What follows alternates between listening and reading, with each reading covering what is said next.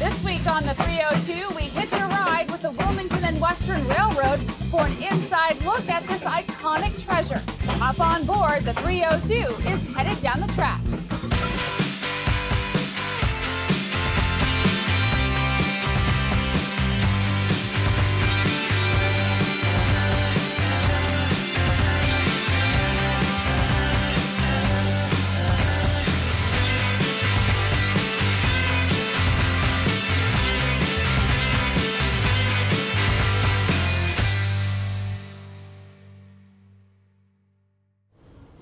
Hey there, 302, it's Jackie Ferris. We are at the Wilmington and Western Railroad yards getting a behind the scenes at this iconic treasure. Joining me now is David Ludlow. He is the Special Projects Director for the railroad. Thank you so much for joining us. Thanks for coming and seeing us, Jackie. Thank you. Now, I know in 2020, we're celebrating 148 years of this line, but 54 years of the nonprofit educational function that you guys serve here. Tell me a little bit about the Wilmington and Western Railroad. Okay, the rail line was built in 1872, and it was to serve the mills and passenger service and the dairies and things like this to the western part of the county. It went to Landenberg, Pennsylvania.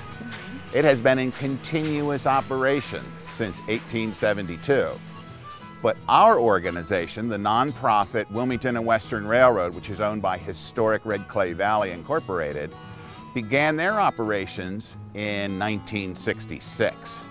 So in 1966, a group of individuals got together, formed the nonprofit to protect the railroad from abandonment and disuse. Just back in 2016, we celebrated 50 years of operating this railroad.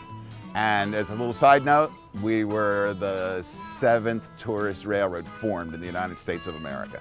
And you're also one of the largest attractions for Delaware, is that right? Yes, we are Delaware's operating railroad museum. We still maintain and operate over 10 miles of track. We go to the town of Hockessin, Delaware, which is about where the Arc of Delaware is, right to the edge, and then our track is terminated there. We still run trains to Hockessin, but the majority of our trains go to the area of Mount Cuba. So we're talking about 10, almost 11 miles of track that you guys service? That's correct. We do have 10 miles of track. We do autumn leaf trains because the time of the year is beautiful. We go up through the valley, through some beautiful estate land, and we'll go to Hockessin, and a lot of times on the weekends, we will operate this steam locomotive for our autumn leaf trains. So tell us a little bit about what we've got here, this beautiful train here. Tell me all about it. We have two of these, two locomotives. This is the 58, and we also, inside the building to our left, we have the 98. This iconic steam engine is what is called an 060 switcher. It has 6 driving wheels, but no leading wheels and no trailing wheels. So it's an 060. It was built in 1907 by the Baldwin Locomotive Works in Philadelphia. It takes approximately 6 hours to boil the water in it. So on a Saturday morning when we're having autumn leaf trains, the crews will come down, they will pull the locomotives out, they will fire the engine up, build up the pressure very slowly, and then we're ready to go, hook up to the train set and go to Greenbank Station. Now, all the folks that have to come in super early, those are volunteers, right? Oh yes, the entire rail line is operated by volunteers. The track inspectors, the track workers, the conductors, the engineers, the brakemen that are putting the train together as we speak, they're all volunteers. So when somebody comes, this isn't the only train that they're going to see. You have a whole, I don't want to say a stable because I'm sure that there's a better term for it, but you have several trains that you feature or pieces of equipment that you operate, right? Oh yes, we do. We have 2 operable steam locomotives. We have 2 operable diesel locomotives, and we also have what's called a doodlebug, a 1929 Pennsylvania rail car called the Paul Revere. Why do they call it a doodlebug? There's a lot of speculation as to why it's called a doodlebug, but it can go forwards and backwards with the same efficiency. The engineer drives it one direction, he comes to the other end, and he drives it the other direction. So the train can go back and forth, and I believe the name Doodlebug just kind of caught on with passengers of the day in the 20s and said, it's a Doodlebug. It goes forwards, it goes backwards, it's kind of a Doodlebug. So what must it take to keep this historic equipment up and running? I mean, you talked about the volunteers, but it must take a lot of experts in the field. It does. It absolutely does. The gentleman that maintains the steam locomotives has been with us since, well, forever. His name is Steve Jensen, and Steve maintains the steam locomotives, the diesel locomotives. There are a group of people that maintain the tracks. There are a group of people that inspect all of these also. And then we have the coaches. The coaches require constant maintenance also. So it's a constant ongoing. We are not supported by the state. We are a private, nonprofit organization. And the way we maintain the equipment, the rolling stock, and the tracks is all through ticket sales. So this must be a train lover's dream to come and actually ride one of these trains and see the trains up close. Talk to me about the enthusiasts and the first timers that come. Yeah, and that is why our volunteer base works so well. There's a whole group or subset of society that are very much into preserving history and operating trains and the nostalgia that goes along with that. So a lot of our volunteers are very interested in working, and they come down, they'll fill out the application, they begin their volunteer process with an orientation, and we put them on the train pretty quickly and start training them. That's amazing. Yes. So David, we're going to go now and look at how the whole thing is put together, is that right? Yeah, what they are doing right now, we are building what is called a consist for the day. The train consists of, so it's the train consist. They are now putting together the coaches on the various service tracks and yard tracks that are behind us. We can go see how they actually do this, and you can see how the conductor is giving signals to the engineer to hook the cars together, run a test of the braking system, and then get everything ready to go. And then they will go over to Greenbank Station and pick up our passengers who are over there buying tickets right now. Alrighty, so we're going to see that straight ahead.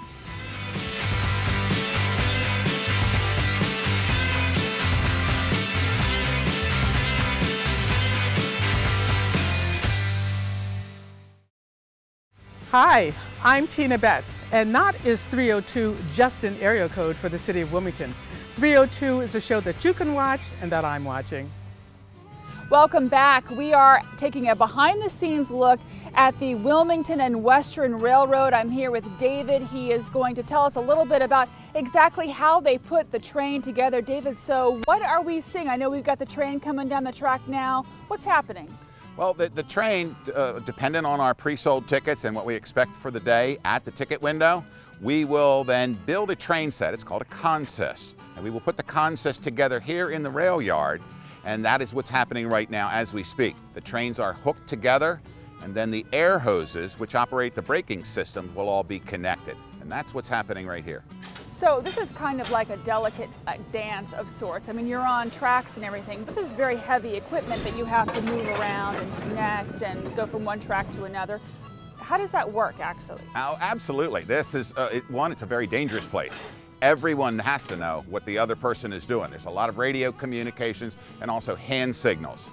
A lot of times the conductor will go over with the engineer what we're going to put together for that consist for the day, depending on the number of seats that we need and which pieces of equipment in order we want to put them in. And then they will build the train set. So there is a series of yard tracks in here that allow us to put trains in different locations and in different orientations such that we can couple them together, hook the air hoses up, and then we will do the brake test, and then we will go to the station to pick up the passengers.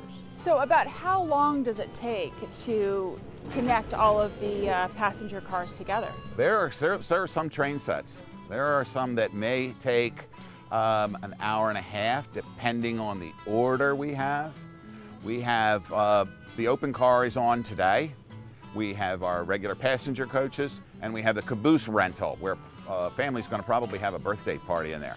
Sometimes we have 3 caboose rentals. We have the open car, and we have a parlor car, and the full train set of 4 coaches. That takes a while to build it. So you have a lot of combinations of what the train could actually pull, right? What the engine could pull. That is correct. That is correct. So what do we have today? What are we looking at today? All right, these are Delaware Lackawanna coaches that we have operated for just about our entire history. We have 4 of them in our fleet, and we also have the open car, which is right behind us. Because it's an autumn leaf train, we're putting that one in. And I do know that there is a caboose rental, probably for a child's birthday party, so that's why the caboose is going to be on. Regardless, the caboose would always be on the train set because we back up. We cannot turn the train around at the other end. It's a common question. People say, well, how do you turn it around and drive it home? Yeah. We don't. You back it up, back down the tracks. And our staff and our conductors and brakemen are on the lead end caboose to get it back home to Greenbank Station. And the locomotive is pushing in reverse. So it's a team effort. You've got folks in the front and folks in the back that kind of make sure that everything is operating. Always, absolutely always. We have also passenger attendants and trainmen on board in case there happens to be a problem with an individual that needs to stop for some reason or something like that. So there are trainmen in the coaches, brakemen and conductor, engineers, and brakemen up in the locomotive. So about how fast does the train go? We will probably operate today at a speed of 10 miles per hour. We are able and certified to be able to be 15 miles an hour. But depending on the distance that we would be going, and today we'll be going about 5 miles, we will be averaging 10 miles per hour. And it'll take a half an hour to get out there. We will lay over at our picnic grove for a half an hour, and then a half an hour back home. So we're taking a look at all of these beautiful train cars. Is this something that you guys have had for a long time? I mean, where do you get the passenger cars and the trains and things that provide this service? Well, many, many years ago, when a lot of these cars were being dismantled and taken to the scrap yards because they were no longer usable or had no more life left in them for the railroad that was operating them, they became, I don't know, discarded or abandoned, and many of the tourist railroads began to purchase these. People who were preservationists began to collect them and purchase them. So there is an industry or a small network of people in the tourist railroad business who have different coaches dating from different times of the year and the centuries. They can put together a sales list, and maybe we'd go and look at some of the coaches and decide if that was something we needed to put in our fleet. Now, as far as acquiring coaches and taking care of the coaches, you rely on donations, but you also have a grant, or got a grant? We do. We have the state of Delaware does assist us with some of our track maintenance, and they also assist us. The legislature every year gives us something called grant and aid, and that comes out of Dover, and we use that to restore the coaches, help pay for some of the paid staff, and also keep them looking nice and preserved in the fashion that they should be. So we've talked about the coaches, we talked about how you guys put the coaches and the engines together, but now we're actually going to get on and take a ride, so stay with us.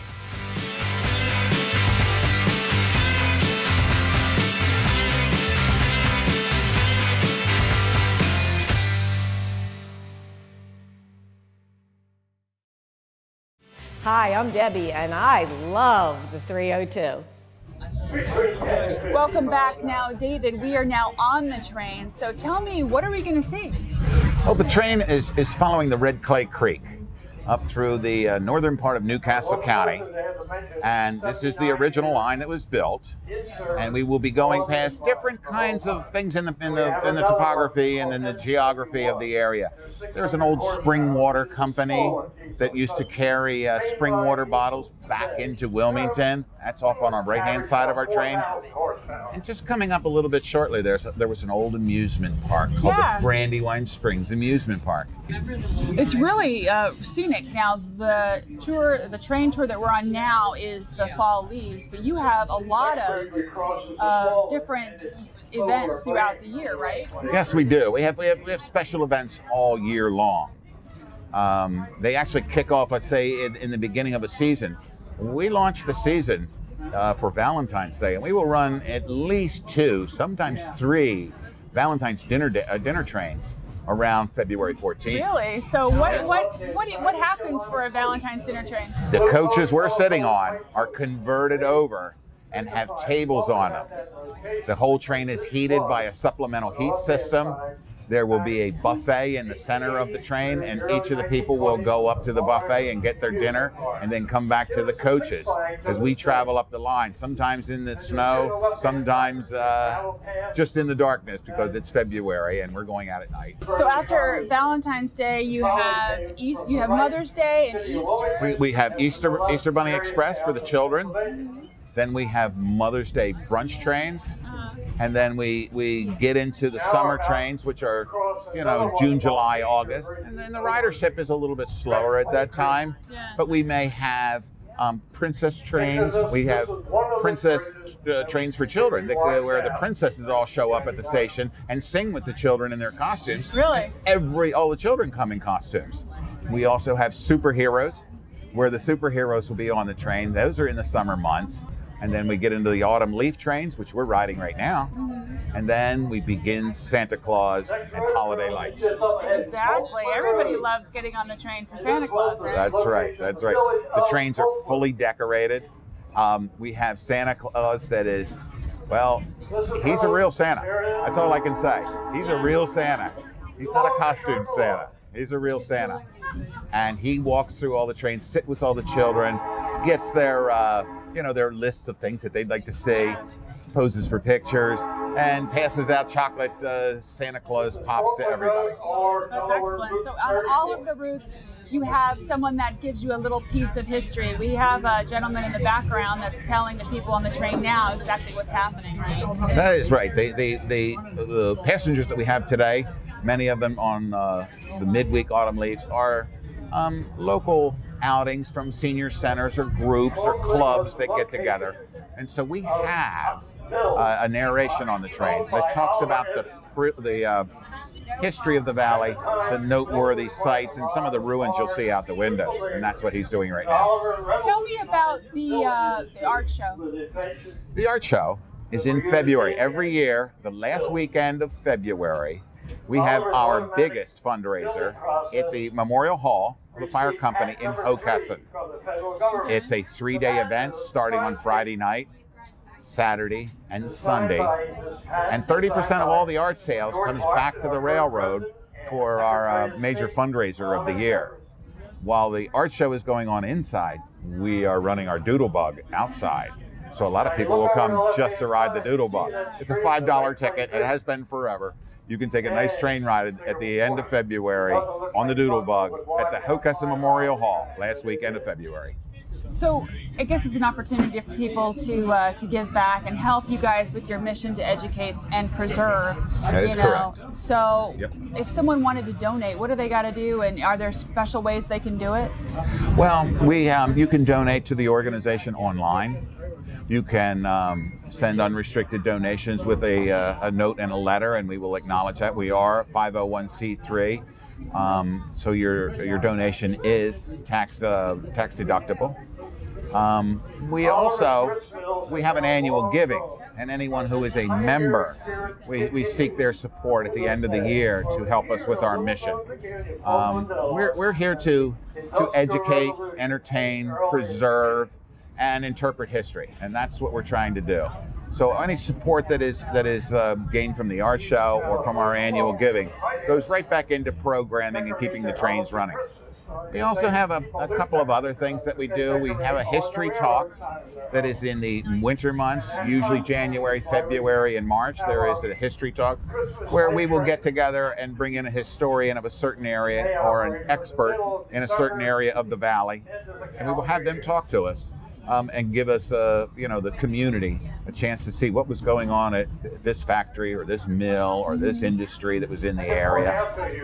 In the summer, we have Children's Summer Camp Day.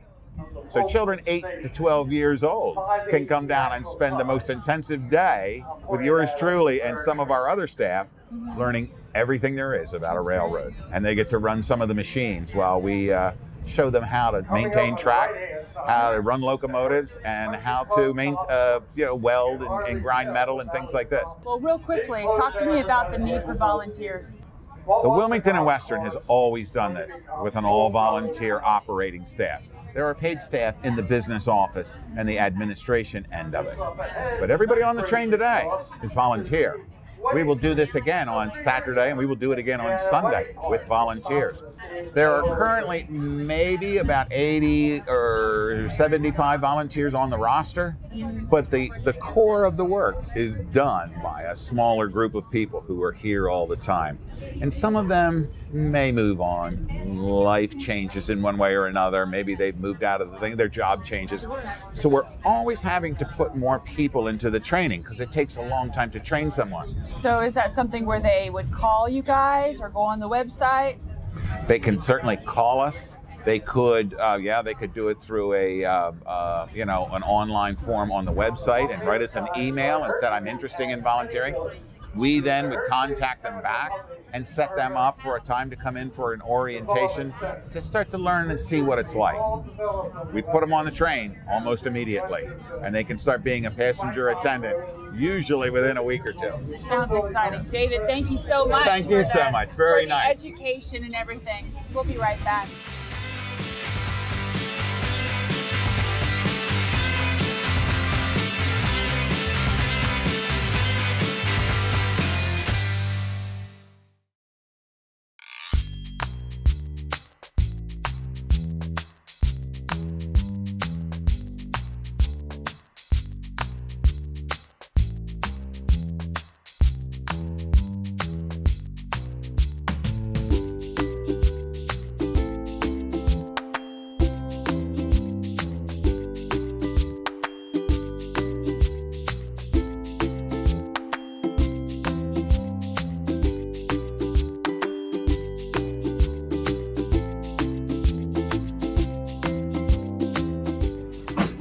Information on the Wilmington and Western Railroad, be sure to visit wwrr.com. That'll do it for this episode. We're going to leave you now with some beautiful fall foliage shots from inside the train. Until next time, we'll see you on the 302.